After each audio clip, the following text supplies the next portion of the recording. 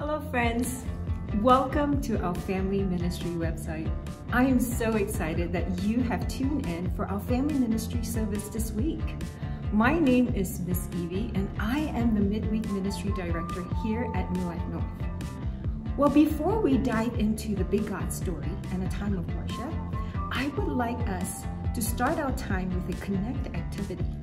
So for the next 2 minutes, I would like you and your family to think through what in your life that has a beginning and an end. There's a lot of things in our lives that have beginnings and ends. So think through what are some of the things that may have a start and an end. Well, let me help you start this off. I am thinking about a vacation. Now that has a beginning and an end, right?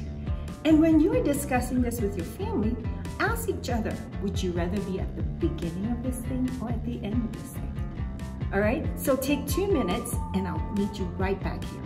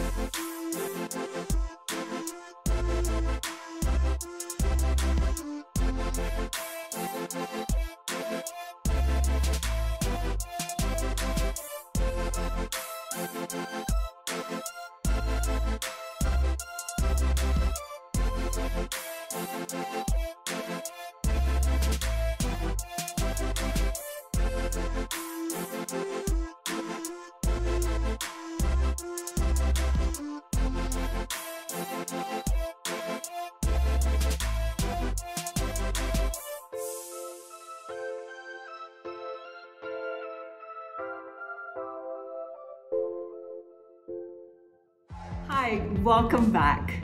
So, how was it? What did you and your family come up with? Did you have fun talking through different things in your life that has a beginning and an end? I bet you your things were pretty creative, right? Well, let me share with you a few of mine. Before the break, I said a vacation has a beginning and an end. I actually like to be at the beginning of a vacation. Why? Well, because it's so much fun to dream about what's going to come. It's exciting to plan for the trip. It's exciting to think through what are the different things that are going to happen. Here's another one that has a beginning and an end. I was thinking, a movie. Did you think about the same thing too? Well, for a movie, I would rather be at the end of a movie. Why? Well, I like to know the end of the story. I want to know what happens to everything, to the characters, to the story. You know, my mom likes to know the end of every movie before she even starts watching it. She wants to know if there is a happy ending. What about you? Do you like to know the end of the story before it begins? I'm going to hold up this image right here. What is this? You're right, it's the letter A. Is there any letter that comes before A? You're right. No, there is not. This is the start of the English alphabet. A. How about this one? You're right, it's a Z. Is there any letter that comes after Z? You're right again. No, you're so smart. This is the end of our English alphabet. A is the start, the beginning, and Z is the end. This is something that reminds me of what the scripture tells us about who God is, that He is the beginning and the end. Okay, you ready? Let's turn to Revelations 1 verse 8. It says here, I am the Alpha and Omega, the beginning and the end, says the Lord God.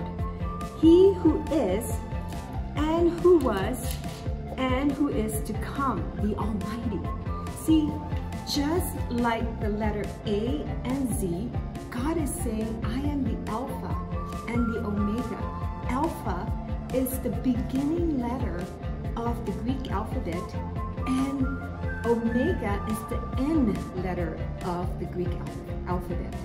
And God is saying, just like that, there is no other God before me. I've always been there, and I will always be here, and I will always be there at the end. That is so exciting, that the God of the universe has always been there for us and will always be there because He has a plan for each and every one of us, because He loves us so much. I grew up in a different country. So I'm going to show you a world map right here. See this little country right here? It's called Malaysia. That is where I was born and raised. And God has been with me from the very beginning. When I was born right here in Malaysia, even till the time right now, I came to America about 28 years ago. And I still remember the time when I made that decision to come to the United States, which is right here. See, it's pretty far away, huh? Cross the continents and come to America to finish my degree at a university to study. And I remember being nervous about it because I'm coming to a new place, away from something familiar, away from my family. But God has been so faithful. He was with me from the very beginning of my time in America, and He has never, ever left me.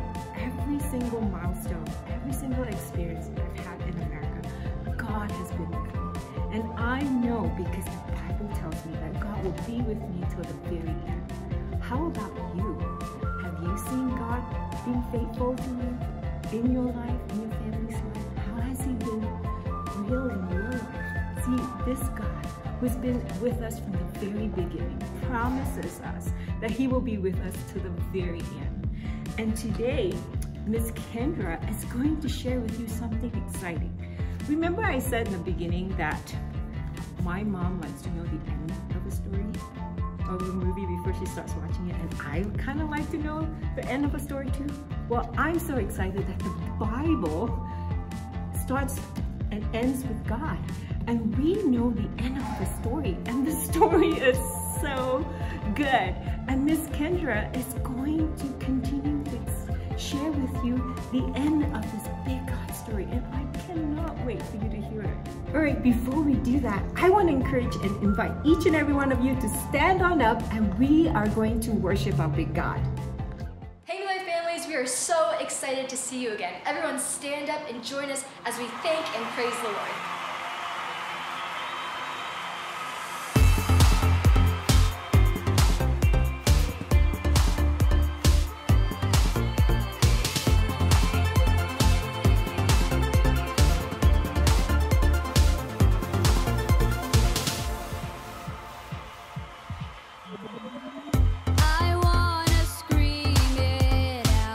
From every mountain top, your goodness knows.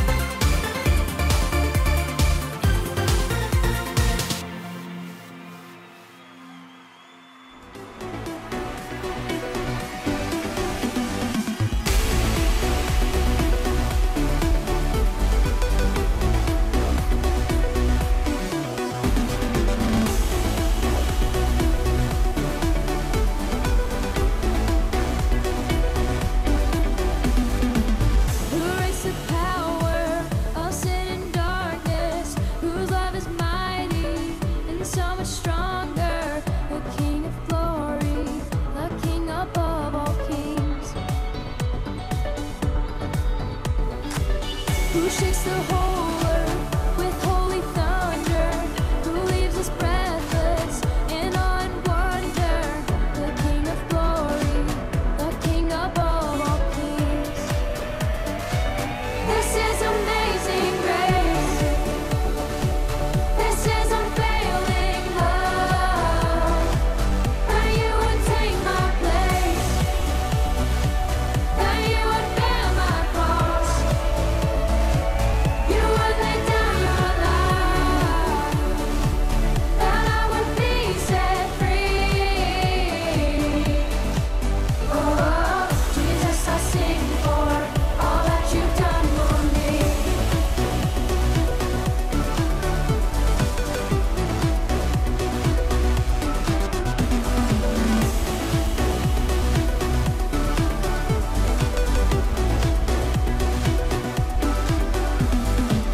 Who brings our chaos back into order?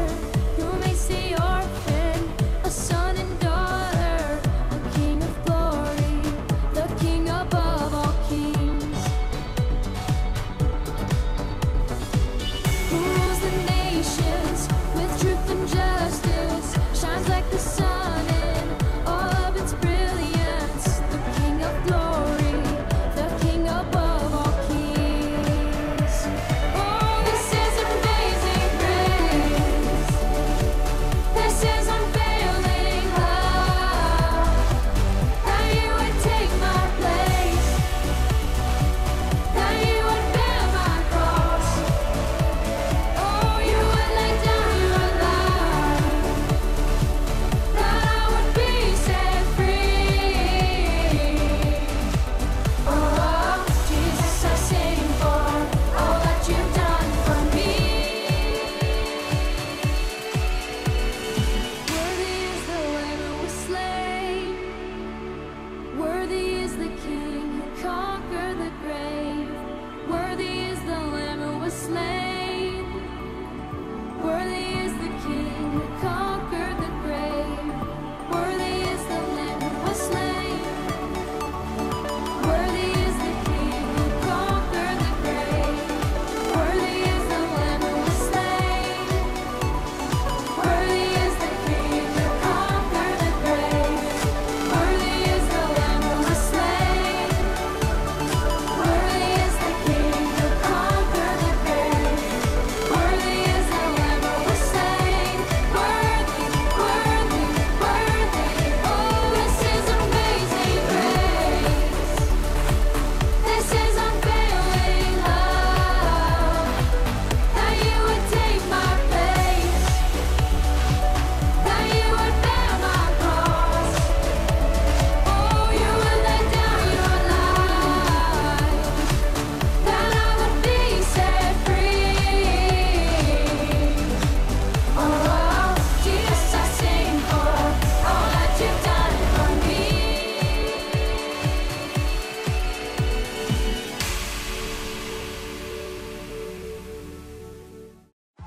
Thank you, worship team, for leading us in worship today. I know that I love to worship our big God. I hope you guys do too. My name is Miss Kendra, and I'm the Pre-KK Discipleship Coordinator at New Life North. And I'm so excited that you're here with me today to dive into Scripture.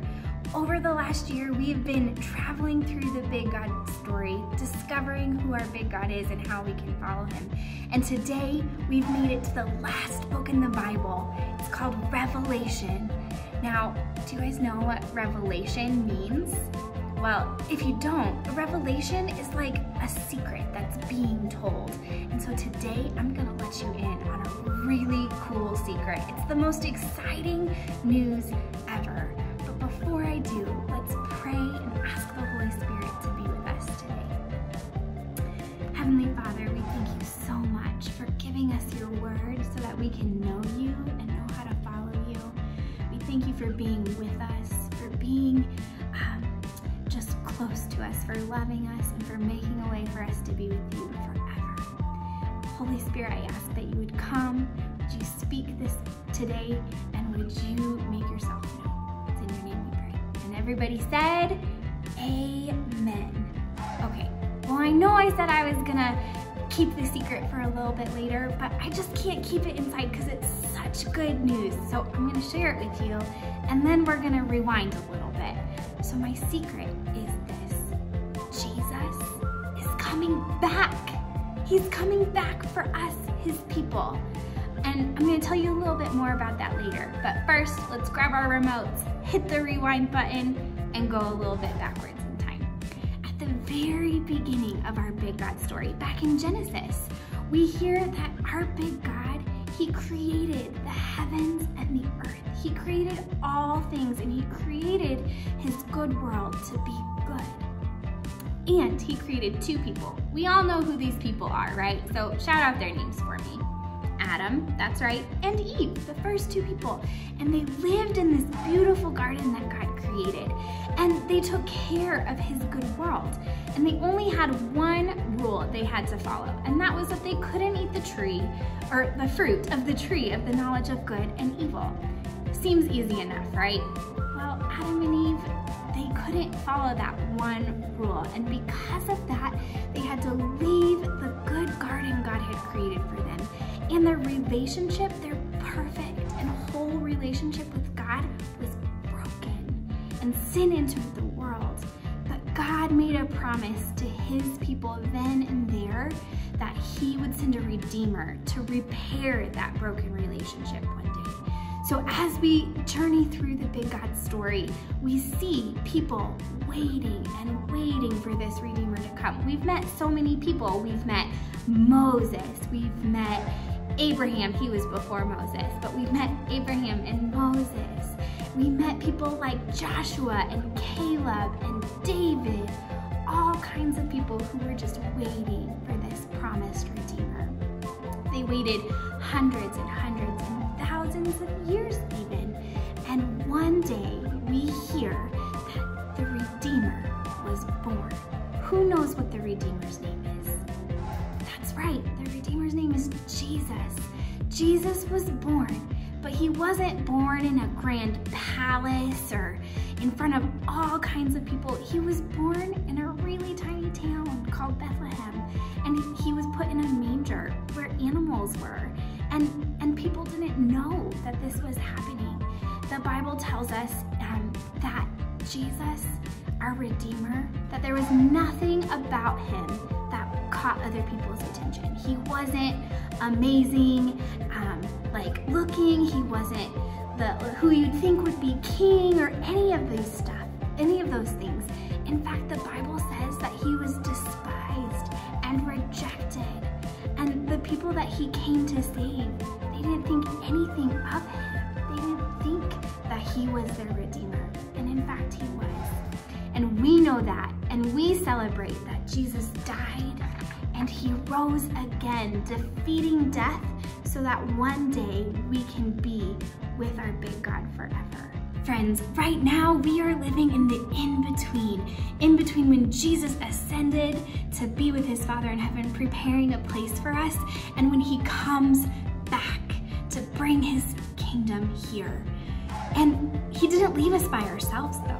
He gave us a gift. He gave us his Holy Spirit to be with us until he returns. The day he returns is going to be amazing. And I've always had this question, and I wonder if you have this question too. My question is, what do you think Jesus will look like when he comes back, when he returns? So think about it in your head. What do you think he might look like? I wonder. Well, scripture tells us that Jesus, when he returns, he's going to come back. He's going to be riding on a white horse. He's going to have crowns on his head, and he's going to be leading heaven's armies wearing a white robe. He looks so powerful, and it's so funny because sometimes I forget that he's the most powerful person. He's the powerful, glorious God who created the whole universe. But he's also our God who came and was born as a humble baby. And so you have to remember that he is the glorious God who created the whole world. In Revelation, the same chapter, it tells us that Jesus also has other names other than Jesus. I'm going to share a couple of them with you today. Let me grab that for you. He's called faithful and true because he's faithful and true. He's called the Word of God. He was the Word at the beginning. He was there at creation. He's here with us now, the Word of God. He's called the King of Kings and Lord of Lords. He's above all others. He's called the beginning and the end. He was there at the beginning, and he's going to be with us at the end for all eternity. Now, like I said before, Jesus is preparing a beautiful place for us to live with him forever. Scripture tells us that this place is going to be a giant city. It says it's going to be a huge city made of pure gold and precious gems. Now, gems are super pretty. The Bible tells us that it's going to be things that are made of topaz. Look how shiny that is. And amethyst, it's this pretty purple. I love that. And all kinds of other precious gems. So I wonder if you can see your favorite color. I bet the city will have all these beautiful colors in it when we get to be there. And so the Bible also tells us that God's throne is going to be in the center of this beautiful city, and that there's going to be a river flowing out of it. Now, another really amazing thing about this city that God is preparing for us is that we're not going to need light bulbs.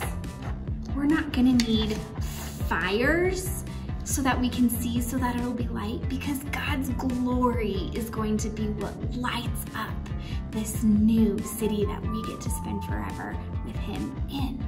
So if you can imagine, you're not going to need any of those things. Lamps to read your books at night, flashlights to see when you're camping, any of those things, because God's glorious light is going to light up this new kingdom when it comes. Boys and girls, friends, families, God is the beginning and the end. He's preparing this beautiful place for us. And as his children, as people who have said yes to him being the Lord of our lives, we are going to get to spend forever in this wonderful, beautiful place that God is preparing for us. So let's thank him. Let's remember that we are his children, and let's praise him for all that he has done for us. So before we go today, I want you guys to open up your hands like this. And the best you can, look through the TV screen or computer screen, however you are watching this, and I want to bless you. So families, may you know that the God of the universe, who was there at the beginning, who will be there at the end, may you know that that God, he loves you so much. May you know that he knows your name. He has a purpose for you. He's called you to be a part of his family and to be a part of his kingdom. And may you trust that one day you will get to be with him forever, in the place where he'll wipe every tear away, where there'll be no more mourning, and where his glorious light will shine so brightly, and where we get to worship him forever. Be blessed, and we will see you next time.